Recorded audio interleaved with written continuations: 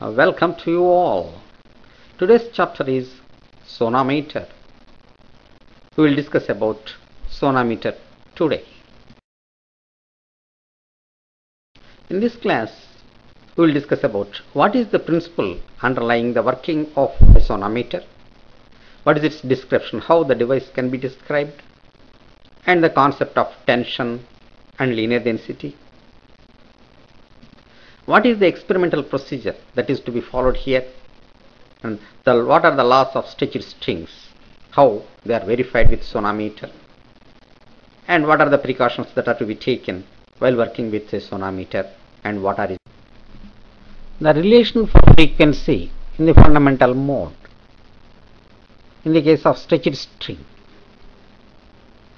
When a stretched string is vibrated, transverse stationary waves are formed on it. The speed of the wave on the string is given by V is equal to square root of T by M, where T is the tension and M is the linear density of the material of the wire. In the fundamental mode, an antinode is formed at the center and nodes are formed at the ends. In the fundamental mode, an antinode is formed at the center and nodes are formed at the ends. So the wavelength of the wave is lambda is equal to 2L.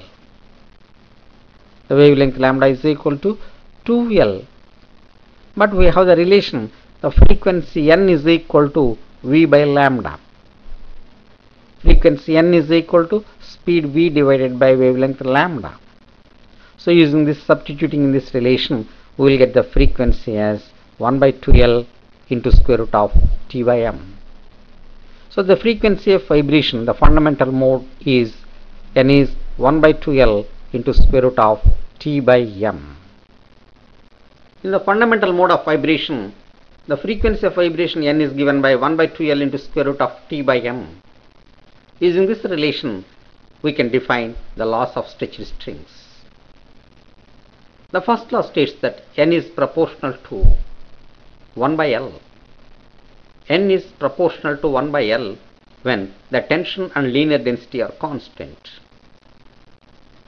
The sonometer consists of a wooden box with holes at the sides. To one end of this box, at one edge, a pulley is fixed. A string which is fixed at the other edge and passes over the pulley carrying some weight is the stretched string. Underneath this stretched string, we place two triangular wooden pieces known as knife edges. In between these two knife edges, the wire is experimental wire. On this wire, a rider is placed. It is a paper which is cut in the form of V and is placed invertedly on this wire. While doing the experiment, a tuning fork will be set in vibration and placed on this sonometer. So what is the experimental procedure? We select a load and we attach this selected load to the weight hanger attached at the free end of the stretched wire. Then the string is stretched. We vibrate a tuning fork and then the vibrated tuning fork will be placed on the wooden board with its stem on the wooden board. Then we slowly adjust the distance between the two bridges. Initially they will be kept very close to one another, and thereby the length between the bridges will be slowly increased. And we will always see that the paper rider is at the middle of this wire. As we move the bridges at one position of the bridges, the paper rider flutters vehemently and then falls on the bridge. When the rider falls on the bridge, the length between the bridges will be measured using a meter scale, and this is known as length in unison. We will make one more trial and take the average length. This is the experimental procedure. I will repeat this procedure. We attach a load, selected load, to the weight hanger and vibrate the tuning fork. Keep it on the wooden board, sonometer box with its stem, and then adjust the distance between the bridges until the paper writer falls on the wooden board. Then measure the distance between the two bridges, that is length in unison, and take one more trial and take the average of these two.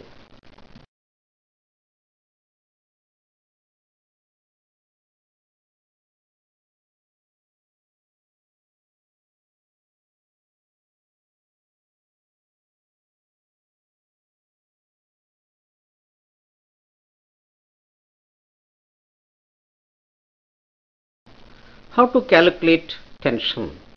The relation used for calculating tension is mg, where m is the mass attached at the free end of this stretched string. If we attach 1 kg, then the tension will be 9.8 newtons. If we attach 2 kgs, the tension is 19.6 newtons. So in general, if we attach m kgs, then the tension will be 9.8 m newtons. For m kgs, the tension is 9.8 m newtons.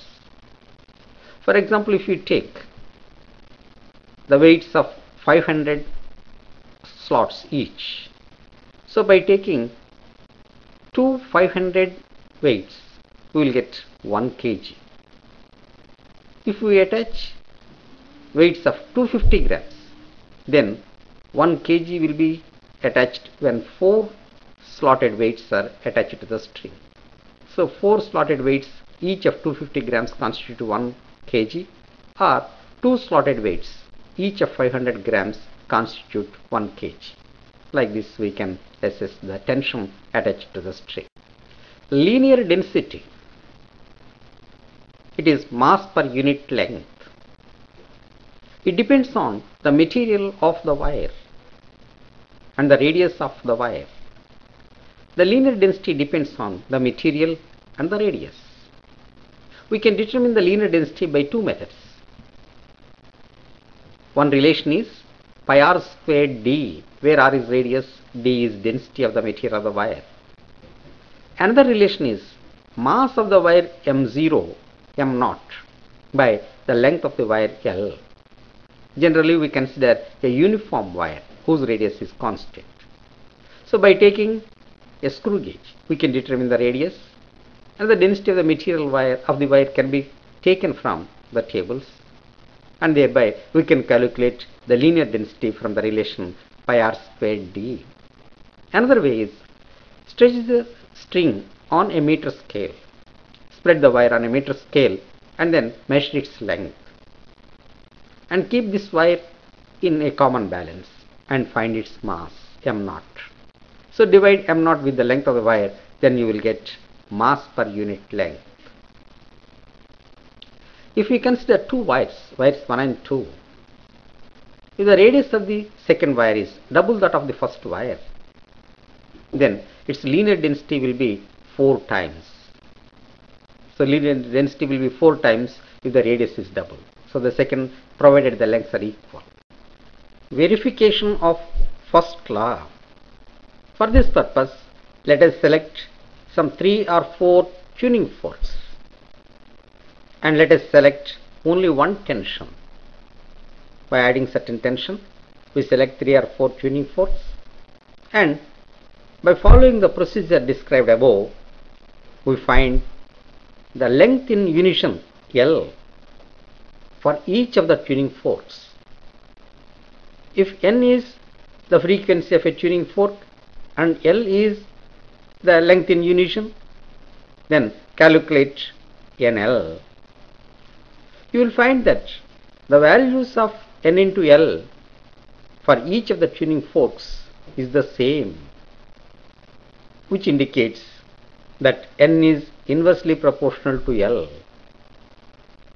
Here we have kept the tension constant and the linear density constant, and we proved that N is proportional to 1 by L.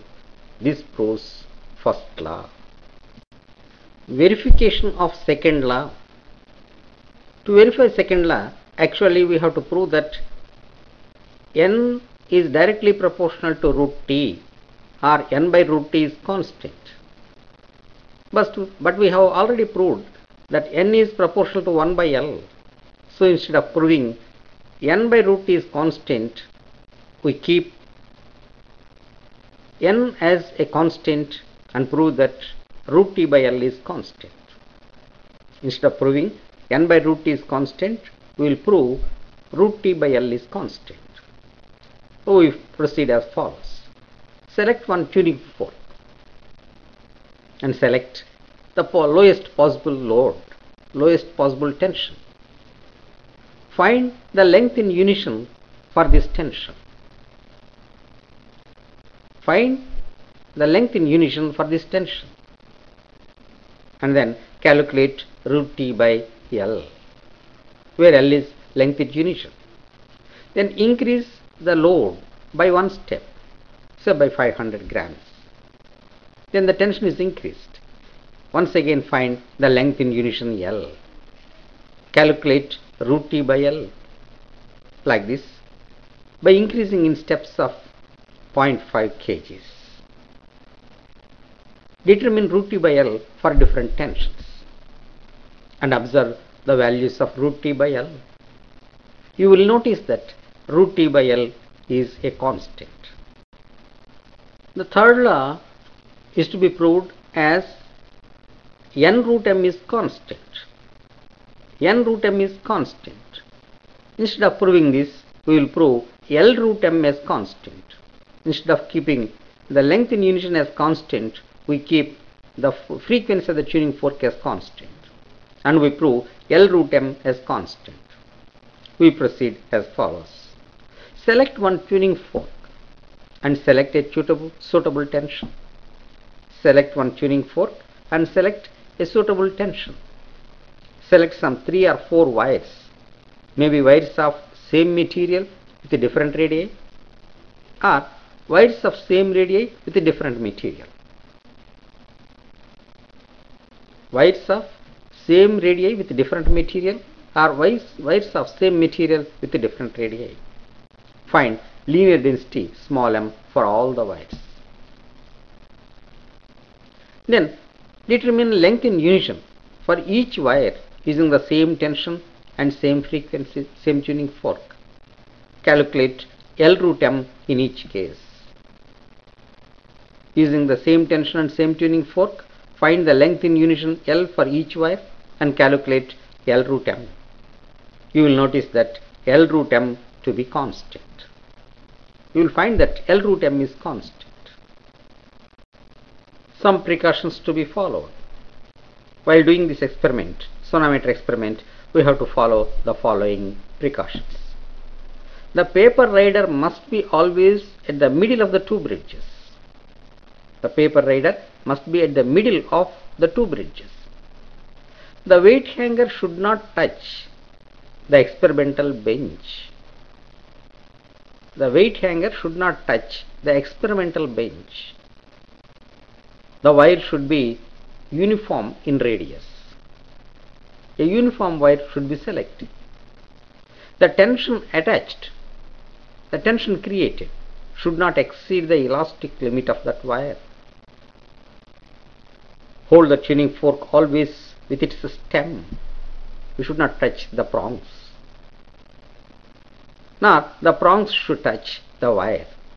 You have to keep the tuning fork on the sonometer such that the prongs do not touch the wire. These are the precautions that are to be followed while working with a sonometer. What are the uses of sonometer? Sonometer can be used to determine the speed of transverse wave on a stretched string. To determine the speed of transverse wave on a stretched string, we use a sonometer. We can use sonometer for finding the frequency of AC current.